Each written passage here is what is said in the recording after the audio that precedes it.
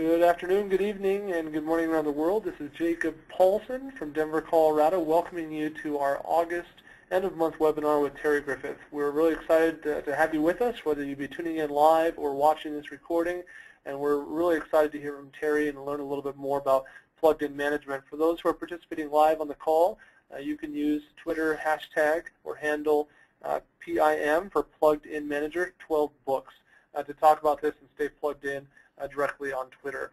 And again, really appreciate everyone's participation so far, both in the online discussion as well as in the book group, generally speaking. We're going to go ahead and get started and kind of give you a little bit of an introduction to the group. That's a picture of me. I'm that guy with the pretty family. And I'll just kind of give you an idea how we came to do this, how this came around. I spent 2011 reading a lot of books, and I approached the end of the year thinking a little bit about my 2012 goals, and I realized that reading a lot of books doesn't always mean you get much value out of any of them. And so I made a goal coming into 2012 to just read 12 books, but to get maximum value out of them. And as I thought about how I would get maximum value, I thought of, or it occurred to me, two specific points. One, getting a lot of other people to read the book with me, the idea of a book group, which is a traditional concept. And then two, finding an expert to lead the discussion, somebody who really understands the material, and who better than the author. So we've set out this year, kicking it off this year and hoping to continue into the far distant future, to really read one book each month and to be led in that discussion by the author of that book, and to get as many people as possible to follow with us. And ultimately, the tag we put together was to get 12 quality authors to lead 12,000 people in a discussion of 12 books in 2012, as it were. So that kind of gives you an idea of where we're coming from and what we've promised our members. We promised bonus materials from the author, whether those be available on the author's website or things we distribute via the site. Online discussion with other group members that's led by the author, and this month has been no exception. We've had a phenomenal discussion taking place on our Goodreads page that Terry's been very actively engaged in. It's been very, very wonderful and educational. We promise, of course, this live webinar at the end of each month, and a chance to win books and other prizes from authors. And we had 15 different people who won an autographed signed copy of the Plugged In Manager this month, and we were able to get those out in the mail, and appreciate everyone's participation in those promotions and giveaways. And just lastly, as part of this introduction, to give you an idea of what's upcoming in the next coming months. In the next couple of days, we'll be starting September, and we'll be reading a new book called The Inner Edge, The 10 Practices of Personal Leadership. I have just picked up my copy. I haven't opened it yet, but it looks to be a phenomenal read. I've read the reviews and a little bit of the information about it, and I'm really excited about the way it's laid out and the information we'll be learning in September. In October, we'll be plugging into The Power of Habit, a wonderful book that's getting a lot of buzz right now as to the scientific approach to understanding how habits are formed and how to break them and make good habits as well. It looks to be a fantastic read. And then in November, we'll be plugging into Eric Chester, best-selling author's book, Reviving Work Ethic, which is a new book released this year that talks about dealing with the emerging workforce, which I suppose would include myself, probably in that generation. And so I'm excited to learn a little bit more about some of the challenges and opportunities that exist with that generation of new labor force. And that kind of gives you an idea where we're going. If you haven't already plugged into the discussion on Goodreads, it's very simple. To get there, you can get there from our site, 12booksgroup.com, or you can go to Goodreads and do a search for 12 books. And very, very easy to do and join. You can sign up if you haven't already with your Facebook account, or you can set up a user account with email address and password. At this point, it's my pleasure to introduce Terry. The first time I spoke to Terry, I was really surprised or encouraged or excited about her out-of-the-box approach to really helping engage people, both companies and individuals, into taking things to the next level and to really understanding how the different factors of the environment play into success and results. And I think it's become her life work to help people understand how technology, people, and organizational processes really work together to achieve results in those environments, whether they be in the workplace or outside of the workplace. And so I'm very, very excited to pass it over to Terry. And Terry, I know you've prepared some thoughts for us. And before I flip over to the slides that you prepared, I just want to say thank you so much for joining us, both on this call and throughout this month, all the time you put into the discussion and the materials that you've been able to distribute. Well, Jacob, thanks for that very kind introduction. And to the folks who haven't had the opportunity to see the little introduction video that I had up on the 12 Books site, let me say that I think what Jason is building here is a very plugged-in opportunity. Yes, it has technology on it, and I'm going to talk about how technology doesn't have to be the biggest part of your organizational decision, but it certainly wants to play a role. And the fact that he has found a way to address lots of people, that he knew himself well enough that he knew how to get value both for himself and for other people, and that he set up a group that would help all of us find value. So very plugged in decision, and so I was thrilled to be able to participate this last month. The questions were great. They've generated new blog posts. I've got a backlog of blog posts building off some of the questions that were asked. So thank you to everybody who did that. And I'll give a little, call out there to Jay, who was just great in kicking off great questions all month. But I did want to give a little bit of background. I've been tweeting and posting about how you could certainly join us even if you hadn't read the book or finished the book by this point. As Jason noted, we've got hashtags up there. I do have my Twitter streams open, searching on both those hashtags. I've got the PowerPoint up so I can keep where I am, and I look forward to this conversation. So let me just add a little bit to what Jason said. And it's about being able to blend three ideas. The plugged-in manager is not about being plugged into every and all technology, and even when we worked with the publisher, they had to try several times to get the cover designers clear on how we didn't want to see a bunch of power cords. What we wanted to see was something that could go both directions. So how do you use technologies in today's organizations, but how do you use it on an equal playing field with the people, the organizational practice, and then the technology. And when they came back with this image of, kind of round and square and triangular wooden shapes that would fit into a template or a puzzle, the only concern I had with it was that it looked fixed and it looked equal. And I want to be real clear from the very beginning. I'm not advocating that technology has to play an equal role in all the decisions we make, either as individuals, as leaders or members of teams, or at the organizational level. But what I'm looking for is a thoughtful process around how to balance those three things, the people, the technology, and the organizational process. And let's click on over to that next slide. I would love to stay connected with all of you. Certainly Twitter is great.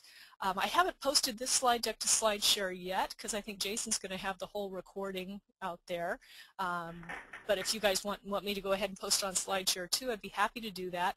Facebook is the place where I like to keep the grounded discussion, and then certainly if you would stay connected to the pluggedinmanager.com or my blog, Technology and Organizations, I'd love to hear your questions. I'd love to hear your examples, your counterexamples, just to kind of continue this discussion and development.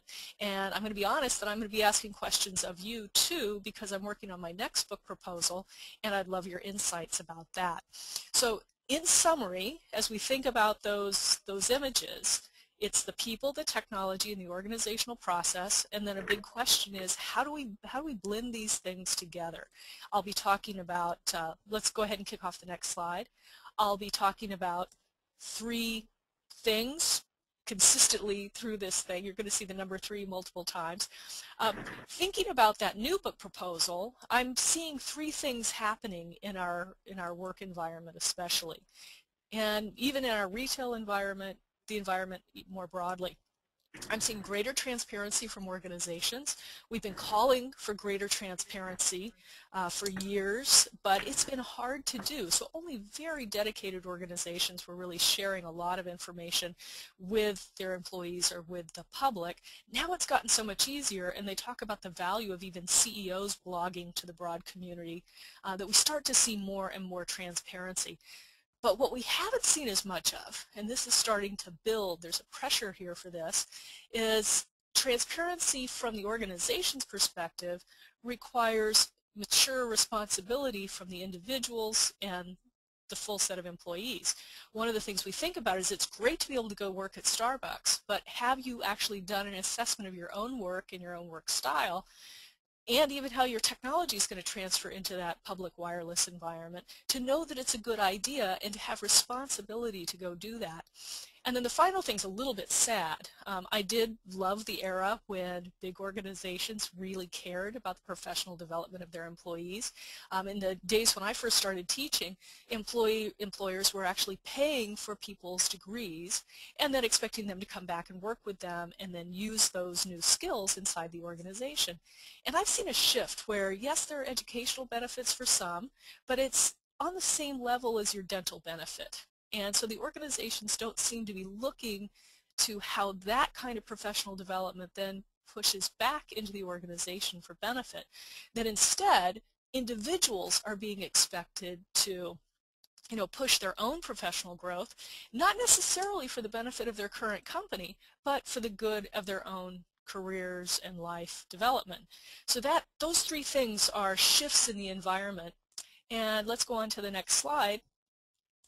One of the things I've been able to do while the Olympics were on is kind of use this analogy that plugged-in management was or is a life skill, and it's like learning to swim. It's going to make you better off no matter who you are, no matter the situation. It's just a good thing to know how to do, to be able to swim, to be plugged in terms of your management techniques. But let's go on to the next one. When I start talking about where we go from plugged-in management into dealing with these contextual changes, the changes about transparency, responsibility, and personal growth, now we're asking people to use those plugged-in skills in a much more complex environment. And instead of it being learning to swim, that life skill, that it's like participating as a great team member in the 4x100 medley at the Olympics. That's going up an order of magnitude, maybe two, in terms of what we're expecting people to do. And I'm still in the process of trying to work out what that means and how to tell that story in a clear way, because I think the thing that made the Plugged-In Manager successful is that it's a relatively simple story. People, technology, organizational process, being thoughtful about how you blend those things in your own work and the work of your organization.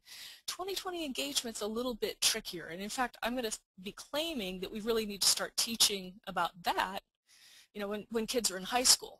I will generally argue that we need to talk to kids about plugged-in management starting from age 9. In the U.S., the average cell phone age where a kid gets a phone is around 9 to 10, 11. And at that point is when I think we should be teaching plugged-in management. So plugged-in management to those kids who are in the 9 and up group, and then 2020 engagement, I think is going to be something that really we want to start in high school and then build our organizations around that some more. So let's go ahead and switch again. And both for plugged-in management and then at the higher level for 2020 engagement, my contention is that if you've got these things as your goal, if you use plugged-in management, if you understand how it's going to fit in the broader environment, and you use these three dimensions of people, technology, and organizational process, you're going to expand your capability set. That good things are going to happen. Your ideas will have more traction, and your ideas, your change efforts will succeed more often, which is our next slide. And then let's move on right to the next one after that. You're going to have higher levels of success. You'll stay in front of the pack with the resources that you have. And another framework I found very effective after the book has come out is that people who are interested in leadership are intrigued by these ideas, because people who are focused on leadership tend to be focused on people. I'm going to be a visionary, I'm going to show these people the way to go, and it's all about the people, but they tend to leave out two of their other resources. And I don't know anybody today who feels like they have enough of anything. So if we can do more with the resources we already have, I think we're going to be better off. So I tell these leadership folks, have you built organizational systems that can replicate what you're generally doing, what you're doing as a human, in an organizational way so that it kind of becomes the norm? And similarly, how can you use technology both to leverage how you push out your vision, but also how you support people in how they're following you and your vision. So the people, the technology, the organizational process can have value, from that point alone. So let's go to the next slide. And what you see is kind of the framework for how I'd like to talk with you folks about this. So 3 dimensions: the people, the technology, the organizational process. And I hope you're not using this as a drinking game, because it could be very bad. I say that phrase a lot. 3 practices, and that's what I'm going to be diving into here in a minute. And then the 3 levels. So individual level, your team level, and then the whole organization and the organization ecosystem that you work with. So let's go ahead and change slides just here for a minute. I play a little game when I do this talk face-to-face, and I thought I'd kind of walk through some of the story with you guys. The history, whether it's real or not, is that Facebook founder Mark Zuckerberg used to play the occasional game of Hot or Not, and I tell people I like to play a similar game to Hot or Not, but it's not about attractive co-eds. Instead, what I'm thinking about is this organization, is this manager, is this practice plugged in or disconnected? And if we'll go to the next slide, I don't have a polling tool built into this thing today, but I'm going to guess that you're like most of my audiences, and when I put this slide up and I ask them plugged in, disconnected, I usually get a bunch of thumbs down, sometimes some verbal responses, that this is not the process people enjoy at the airport. That's not why they're going to the airport, because they're not looking forward to this particular behavior.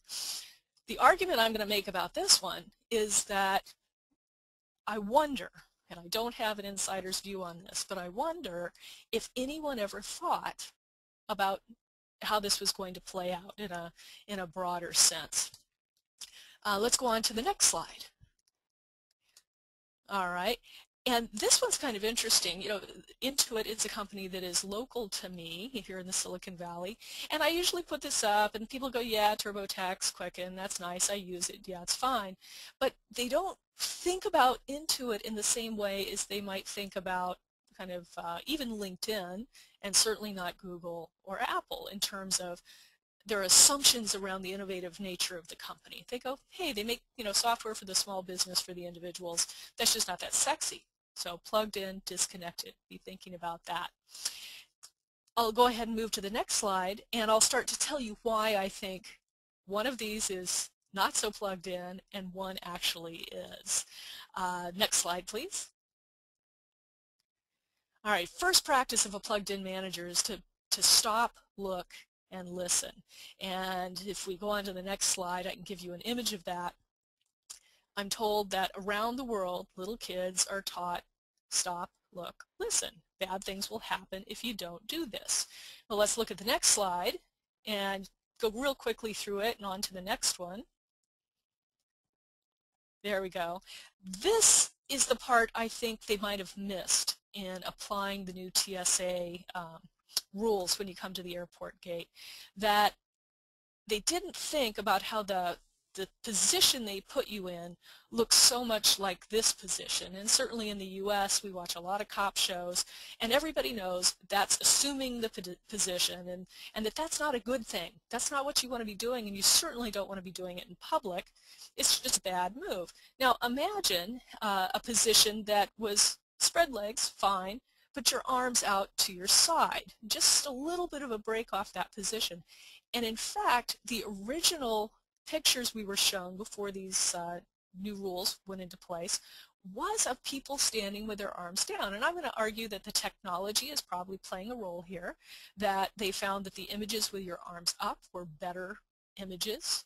On the other hand, they may have reduced the backlash by a ton had they gone with a technologically worse, to a degree, but socially much more acceptable position. So let's go to the next slide and kind of summarize the stop, look, listen practice. So when I'm doing stop, look, listen, and I hopefully do it a lot during every day, is I think about myself. Should I be doing this task now? Well, sometimes it's calendared. I'm going to have to do it now. If it's a heavy writing, heavy ideation, creativity task, my personal data suggests, this is from trying these different behaviors at different times of the day, that morning is going to be best. My sort of most creative time is during the 8 to 10 o'clock slot. I do ask myself, which technology am I going to want to use to do this? You know, Jason's had to make this kind of a choice in choosing GoToMyWebinar or GoToWebinar because there's a variety of options out there. What was going to be best for his organization, best for his audience that he could put into place. So he's making those decisions. Should the task be done in a group or individually? Should it be outsourced? Should I not do it at all? Do I really need a meeting? These are organizational level questions where if I stop, look, and listen, I get to kind of look out over the landscape and then make some choices. The listening part then is, how do I know if it's working? We talk a lot about lean entrepreneurship, lean product development, lean innovation. I don't want to build up an entire superstructure without knowing that this one small change is going to make a real difference and be positive. So stop, look, listen is the first practice of a plugged-in manager. Let's go on to mixing. And I have to give credit to my friend Lynn here. Next slide, please. Because she's written a bunch of cookbooks, and she said, after listening to me kind of tell my story multiple times, she said, well, you should be talking about making cookies. And I thought that through and finally decided she was dead on. As I look at this image, you know, mixing is about taking your ingredients, knowing a good process for putting them together so that the final outcome, the whole, is better than each of these individual things. Because if I look at this picture, except for those chocolate bars, which I think are just fine on their own, nothing else looks good to me. I'm not going to have the vanilla, I'm not going to have the straight butter, the raw eggs, not even the sugar. I want to have the blend, and the right blend that's going to make the best cookie for me, for my guests. So let's go on to the next slide and think again about those three things I said I was going to do. The people. You know, when should I do this task? Even a baker knows that different times of day are better for the dough to rise and things like that. What's the best tool? If I use this tool that's really simple but maybe not as powerful, then maybe I can use it for a broader audience. So I'm kind of balancing the audience that I'm going to have and then thinking thoughtfully about the tool that is going to support them the best for the outcome that we need. And how can the organization maybe take over some of the responsibility for either individual skills or the tools that I pick? How do I blend those things together in the right proportion to make that valuable? Let's go on to Zappos, which is the next slide, and I'll use them as an example. You know, this is just a picture of a piece of their assembly line for loading up those boxes for things we might have bought.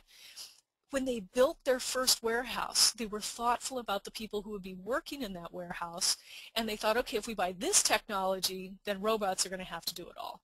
If we buy this technology, then human individuals can still play a role, and we need to think about the average height of those individuals because I don't want them reaching up too far. I don't want to have to go get a ladder to be able to pull things down. So I'm going to mix these things together in a thoughtful way. Different technology choice means different training, means different organizational practices. So they thought nicely and balanced out the best mix for the things that they wanted. And if you go to the next slide, you see how I talk about this in class. And this is called a squish. It's a kid's toy, basically. But what it does is I can stand there with a physical version of this, and I can show that if I pull on, let's say, the red ball, a few other things are going to shift to make it all stay kind of put together. If I took that red ball and I just pulled on it, and I pulled hard enough, kind of like a 2-year-old might do, or a manager who has a very focused view of the world, I could pull and pull and pull, and eventually I'm going to break the whole thing. I have to let some of the other pieces shift in accordance. So maybe I decide that teams are the best way for my organization to work. If I'm going to make that shift, I'm going to change my hiring, I'm going to change my training, I'm going to change the kind of collaboration tools they have. It's all going to support that. I'm never going to try and change just one thing. On the other hand, I'm not going to try and change everything in the organization either. I'm going to change, measure, change, measure. So let's kick off into the sharing slide and then go right ahead to the next one, please, Jacob. Intuit may not look like as sexy a company as Google or Apple, but they are plugged in at all levels, really. They are plugged in at the individual level in terms of the fact that they have what they call unstructured time, 10% unstructured time for the employees of the company. They're plugged in that they have a process by which employees can suggest changes. So they're raising up the connectedness actually of everybody else in the company. And they have technology tools that makes that not a crazy thing to try and manage in a global organization. Entrepreneur Day 2011, 2012, I'm sure going into 2013, Intuit brings entrepreneurs in. They share what the roadmap looks like across their different lines of business. They let the entrepreneurs from outside pitch. They have a big exchange of data, and then sometimes they actually buy these companies or just support them in their growth so that maybe they can be an appropriate company to bring into the fold later on. But they've thought about the people. They've built a technology tool that simplifies how the people can be more engaged in the company, and then they share inside the firm very transparently, and then they even bring in outsiders in a relatively transparent way. So let's go to the last. We're coming into our last 3 slides. So I have talked to you about 3 dimensions and 3 practices. The 3 levels I've hinted at: individuals, teams, organizations, and then you could go up even to 4 if you wanted to and talk about the organization's entire ecosystem. Next slide. Thank you. And what I've seen, what I write about in the book, is basically the idea that if you consider your 3 dimensions, and if you practice those 3 practices and share those practices with other people so they can be on board and kind of help you with the whole process, your traction for your own ideas is going to be better, your change success rate is going to go up, and your overall, both individual, team, and organizational success will also be raised a level. And I can generally talk about a lot of failures, and when I look at those failures, I can generally find that it was because they tried to do one thing at a time. I don't believe you can do that. My colleagues since 1950 moving forward have talked about how you really need to blend these 3 things, and I think we can see it dramatically in the kind of environment that we're talking about today. So let's go to my last slide, just in case you have a pen and now want to write this stuff down. So I'm on Twitter as Terry Griffith. Facebook, it's the Plugged In Manager. Google+, I'm there sometimes as well. I'll get these slides on SlideShare if I hear that's what you guys would like. And I just hope you'll be visiting at terrygriffith.com. So Jason, I'm going to call that quits to the update. How are you doing? That's fantastic, Terry. I appreciate that. I love the idea of 2020 engagement. I think that sounds almost revolutionary. I love the idea of where that's going, and the idea, when you talked about, the past tendency of teams and organizations to focus on personal development, I think that struck a chord. I think that that's something that's changing, and where it's going is going to dramatically impact the labor force and the environment we find ourselves in, and I think that's really insightful. We're going to go ahead and open it up for questions and answers now. We have quite a few that have popped through already, Terry, but anything you want to say before we jump right in? I've been watching Twitter as well. We've had a couple comments there. Well, I'm going to, be slicing the audio point where you say that you really like the idea of 2020 engagement and think it's revolutionary, and I'm going to include that with the book proposal when it goes to my publisher. Absolutely. I think that's really spot on, and it gets me really excited. Here's a question that came in from a member of the audience here. What social networking tools are companies using internally to enable plugged-in management? I have been able to interview people at Yammer, both about their own use internally and then how their implementation experts have seen it play out. So on my blog, if you actually search on Yammer, you can kind of see the full rich story. So I like Yammer because it has a variety of different collaboration capabilities, both sharing documents as well as kind of the Twitter equivalent, but with a higher level of security. I hear good things about Jive, but I don't have as deep a connection to that. I think one of the earliest social text is also one of the best for being tightly integrated. You know, when I've had the opportunity to use it, I've liked it a lot. And again, both Jive and Social Text are more secure than the consumer grade products that we have out there. But when I give talks about social media and being plugged in using social media, I make a really broad definition, because I will say things like shared documents, like you might get off Google Docs, wikis, certainly, blogs, absolutely. No matter which platform someone's using, enterprise grade or consumer grade, those are excellent social media tools for helping us all be more engaged and, you know, able to respond to people in our organization's needs more quickly. I think those are good suggestions, and some of those I'm familiar with, some not. So I've written those down. I'll be checking into them soon. Here's another good question, Terry. Someone asks, you know, who is the target market for plugged-in management? And I think that maybe what they're asking is, you know, who does this apply to? You know, is it everyone who's in a management position, or a certain size of organizations, or, you know, a mother with a family?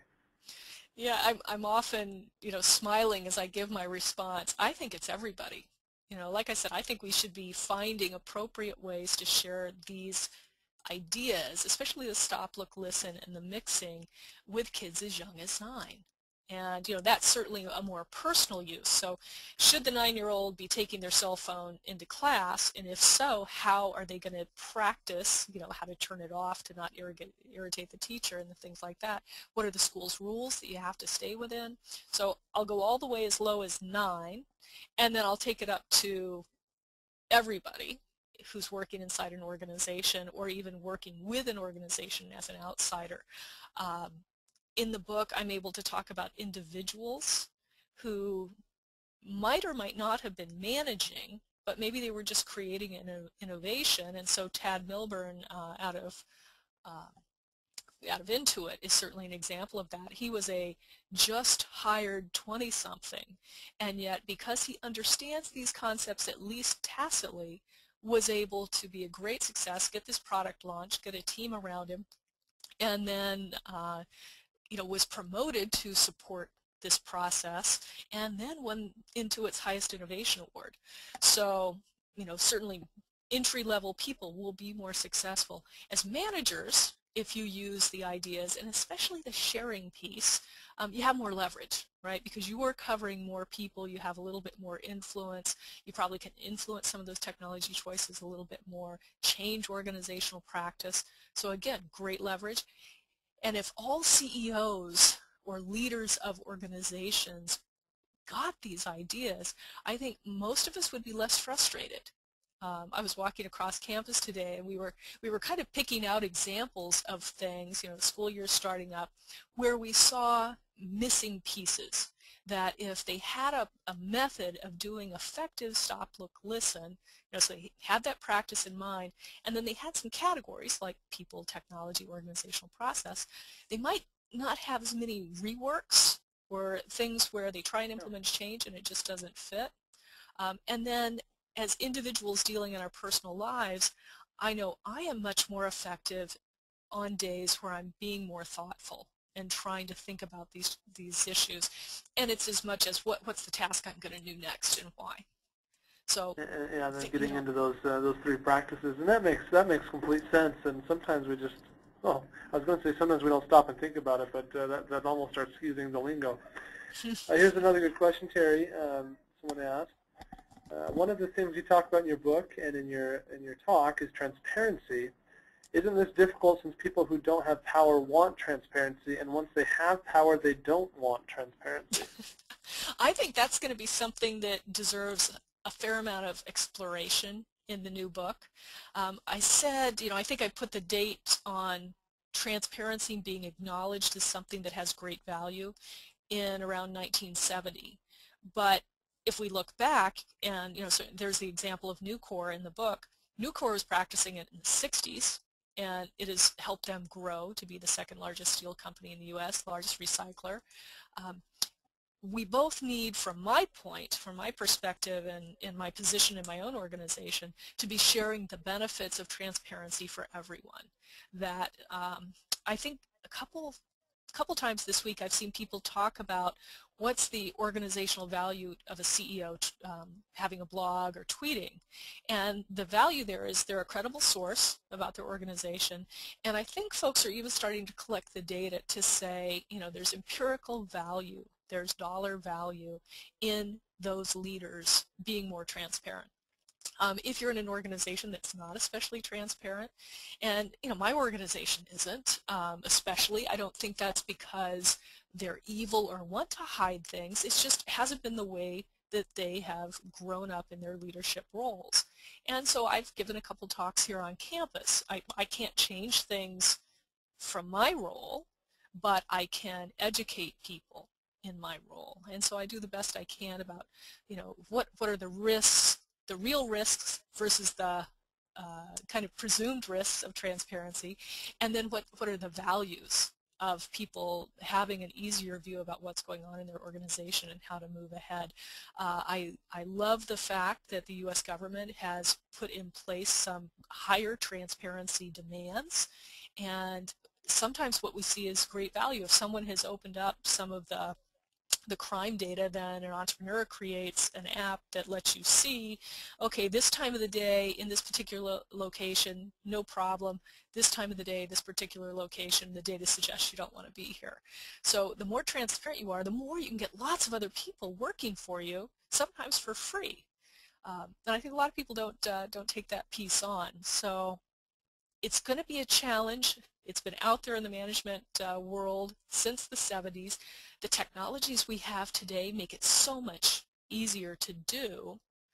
So the transaction cost, or you know, what it's going to cost an organization to be more transparent, is far less.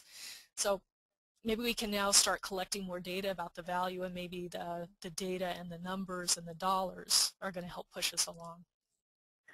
Yeah, and that does seem to be, from my perspective, a transformation that we're seeing. I think there's been some more emphasis recently, both in literature and you know, some outspoken major, you know, Fortune 500 CEOs that are talking about the importance of transparency, how it affects the bottom line, you know, for the better as a positive factor in a business, and that's part of that revolution, I think, that will be coming along. Well, here's another great question, Terry. Well, before we go on, I want to put out a call, though. If you see articles, examples, anywhere, feed them back to me, because I would love to be able to go and look at those situations and include them. Absolutely. A couple things come to my mind, Terry. I'll send them over and leave that invitation open to the membership. Great. Here's a really, I like this question a lot. Someone, they said, mentors, question mark, who else has led or inspired this work? Oh, that's a beautiful question. I think I say in the introduction that the ideas behind this book are at least 25 years old. It just took me a lot of frustration to actually say it's important enough, it needs greater leverage, it needs a larger platform, a larger stage, and so I went to the book. So, you know, I would have to say from the beginning, Carnegie Mellon University, where I was doing my master's and my doctorate, is a place known for bringing those things together.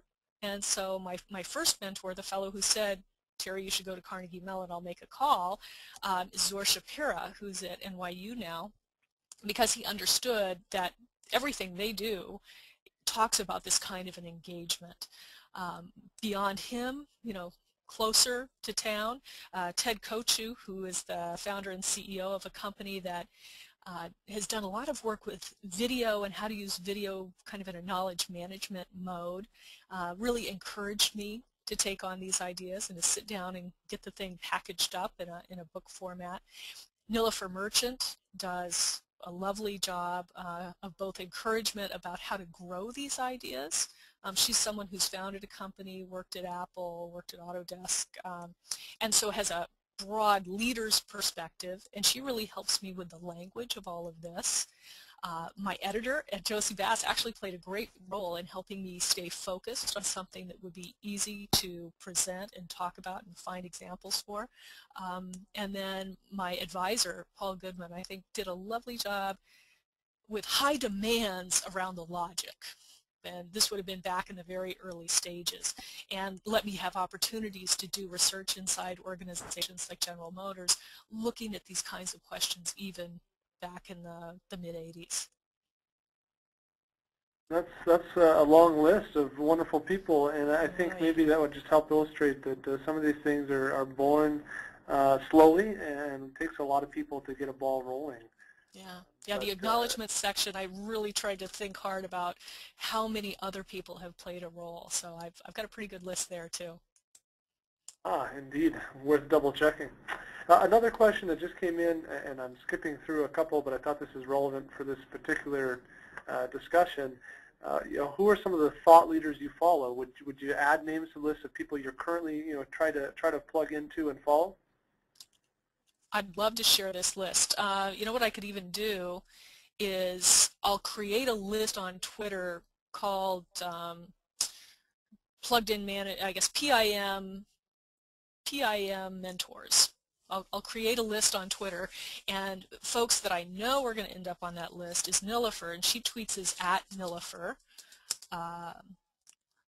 @Nilofer, @Ron, R-A-W-N. Ron Shaw works for IBM, also blogs broadly in the business press.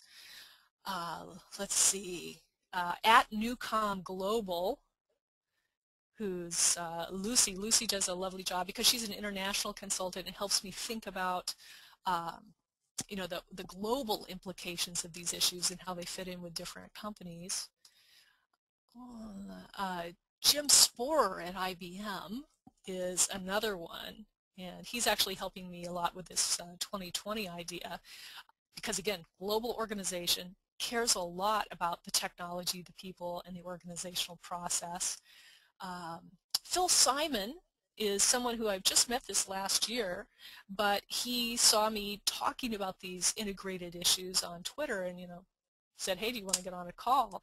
So he's been very nice, and he comes from a foundation that's similar to my own because he did his undergraduate at Carnegie Mellon. So we started out with a common language there.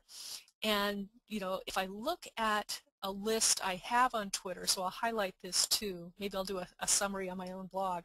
I have a list called Org Systems Thinkers, and those are the people that I'm paying attention to every day. Then I have some people who don't happen to be on Twitter, so I have to follow them in other ways. Maggie Neal is at Stanford and largely a negotiation person, but you see in the book that clear connection back to the methods of negotiation, and she invited me to be a visiting professor at the Kellogg Graduate School of Business. I'll probably get the initials wrong on that one, long ago, and then we've been able to stay in touch, both through our research and other kinds of connections. And that's where that little nugget came from about how do you actually have a practice of mixing together these things, these issues. And what I'm doing is I'm crossing information systems and how they think about doing analysis for technical tools with the more behavioral context of how do you get people to go along with the ideas that you have, and negotiation is incredibly effective for that. So you see that especially in that mixing chapter. Those are good examples. Some of those I've heard of and others I have not. So a good list to plug into, and I appreciate you sharing that. Here's another really good question. Do you know of any Salesforce that's using plugged-in management principles? Let me ponder that for a moment. I'm not thinking I had a single sales-focused angle there. As I think back to the people I know who are in larger sales and marketing areas, someone who comes to mind, Shyama Saki, and I'll go ahead and I'll add her to that list because she's one of those people who's just a great connector. She never tries to connect you with someone who wouldn't be a good connection, and she always has a great reason for why she wants to make that connection. And I think that's what salespeople do. Right, is they know how to connect with the customer's needs. They know how to perhaps connect the customer with someone else who's going to better serve their needs, and that's at the highest level. And one of the other things I respect about Zappos is if somebody else has that shoe that you want but they're out of, they're going to help you find that. So Shyama would be my first one, and I will add her to that Twitter list. And I'd love more examples of that because I think they're a great community to be reaching out to. Yeah, yeah, clearly you can see how plug-in management would be a big part of sales and sales management, which is something I play a part in every day. Mm-hmm. Here's another good one, Terry, that I really like. Any advice for older people who may not be so tech savvy as to beginning a process of plugged-in management? Right. Don't take this as a joke, because it's not. Find a 16-year-old. Find a mature 16-year-old who has figured out that not everyone is the same as them, uh, and leverage them when you do your stop, look, listen. And then if you don't have a 16-year-old, of course, approach anybody else that you think does have a broader view into the technology.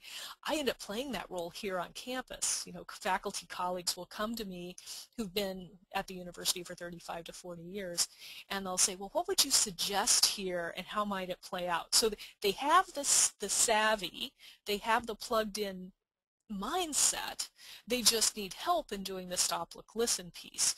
And I think it's a great segue, because one thing I want to make very clear is you don't have to be a people expert or a technology expert or an organizational systems expert. You just have to know other people who are and respect them enough to help them or to convince them to help you build whatever it is you're trying to do. And if that person is 16 or 51, go get them, or senior leaders. So I think about the senior CEOs that just maybe don't have so much time to share with us, but if you could get a moment of their time, would have brilliant insights, and to then mix those things together. But it's really more of an issue of having an open mind and knowing how to ask the questions, and then let the other people help you with the specifics. Right. No, that's fantastic advice, and I guess a good goal would be to be that person that everyone's going to and asking all these questions. Mm-hmm. Here's another really good one I think is critical, and I think I had asked a similar question during the month on our online discussion about hiring people and the hiring process. But here's a question from someone today. When you are partnering or teaming, how important is it to ensure that you and your partners have a plugged-in fit? The more plugged in you can be, the better off you're going to be. The more plugged in the leader is, even if other folks aren't, the better off you're going to be. And that's actually an academic study that we're working on. We're trying to take the scenarios that are in the book, tighten them up just a little bit so that we meet kind of academic science standards, and then go out and find the situations for how much plugged-in ability has to be present in the group before what the group does is going to be plugged in. And we think more is better, and if the leader is, that's even better yet.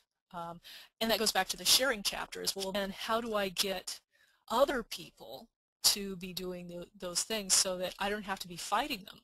Right? I want them to like the ideas. I want them to naturally do the stop, look, listen, naturally do the mixing, help me with my sharing. I want that to happen naturally. So the more people in the group that we can have to support us, the better off we are. Now, if I'm an individual without power, it will be a rough road in some cases. Sometimes you can just do that education piece and go, well, why don't we do this first? People will see the value and you can move on. At that point, it's like any other change that's coming from the bottom up. You kind of look for your moments. I'll call them a learning moment. And then you try and say, why don't we try this? We could try this other thing. Let's put some metrics in place and measure it. And if you measure it and you're showing that your version is going better, that's a easier sell than if you're just trying to convince people based on your own abilities and your own ability to sell a good story. Getting leaders to do it. If I were going into a company that didn't think it was very plugged in but wanted to be, I would start at the top and I would work myself all the way down, because I'd want the leaders to understand what was going on first and to give me support for moving on down each level of the organization.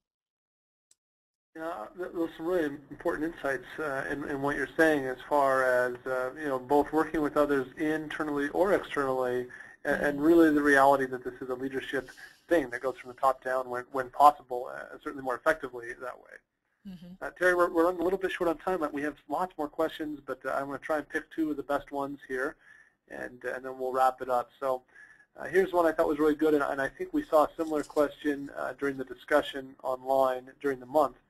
When a CEO is measured on delivering short-term results, how can they focus on plugged-in management? And that was a great question then, and it stays a great one now. I'd be thinking small. Not sure if that's consistent with the answer I gave on the discussion, but as it comes to me right now, I'd be looking for small steps. And I think that also then puts you in alignment with a lot of the ideas about, lean, building a company that's lean, so you take small steps, you measure and make your next decision. I've heard that, I keep getting asked about lean a lot, so I know it's a growing trend, and it's also a good trend. I don't think it's a fad. I think the idea, it fits in with what we call evidence-based management. The idea that you take a small bite has been shown in change research forever to be the best strategy when you can pull it off. And so if I've got short-term goals and I can be plugged in, I'm probably going to hit my short-term goals better than I would if I were just being reactionary. And in terms of the questions that we haven't gotten to address yet, please get back onto the discussion page on 12 Books and let's continue the conversation. I think that would be wonderful.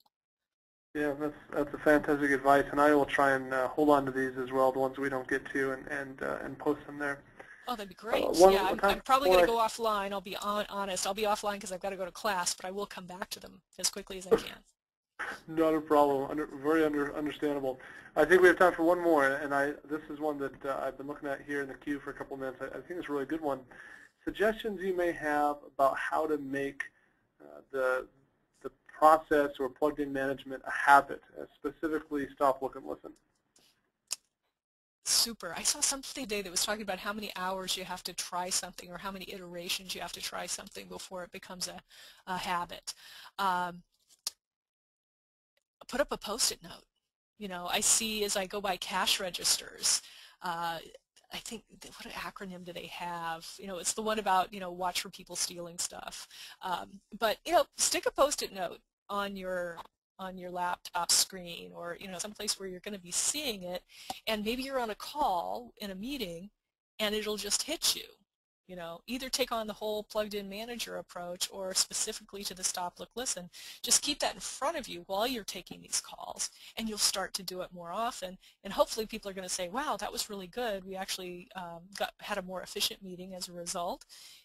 And it'll build upon itself. You're kind of treating yourself like you might treat your pet. When they do something right, give them a treat. When you do it, give yourself a treat. Excellent question, probably one worthy of a blog post, frankly. Thanks.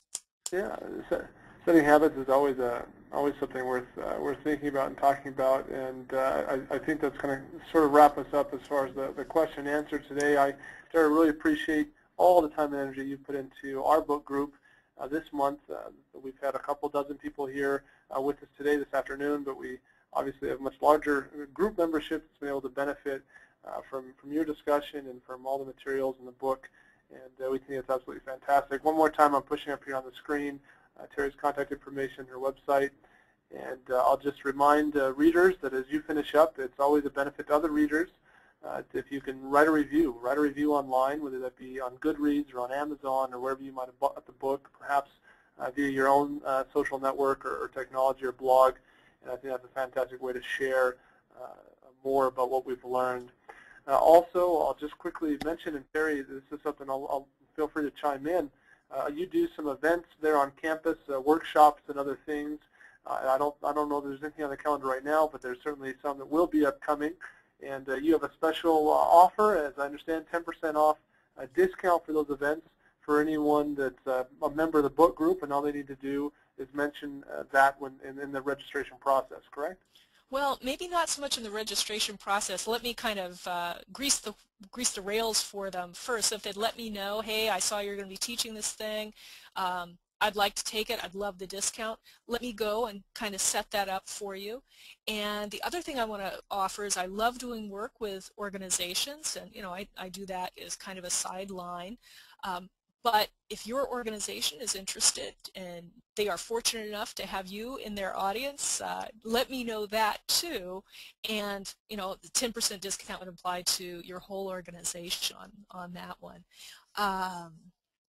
And the final thing I wanted to offer, and I really don't know how much you guys would find value in this, if you think your company is a great example, I would love to write them up. I blog right now on Technorati. I blog on my own site. If you guys would like a little publicity and can give me an example that in my evaluation really does fit what we're talking about, or a change, maybe this is a transformation that you guys are going through, I would love to promote what you're able to do. And if you're an individual who's been able to do these kinds of things, maybe in a philanthropic organization, I would love to be able to promote that. So just let me know. Fantastic offers, Terry, and we appreciate that. I'm sure you're going to get some contact from members who'd be interested in that type of help and consulting, etc. So that's fantastic. Appreciate you so much making that available to members of the group. And again, a big thank you to you from myself and from our entire group membership for all that you've done for us this month. This is we're going to wrap it up. This is the conclusion of our webinar today. We appreciate everyone's thoughts and comments and questions, and for those who we weren't able to get to your questions, again, I would encourage you to visit our Goodreads group and continue the discussion there in the future days and weeks. This is Jacob Paulson in Denver, Colorado, signing off. Have a wonderful afternoon and holiday weekend upcoming. Thank you so much for everything you do, and we'll see you back next month.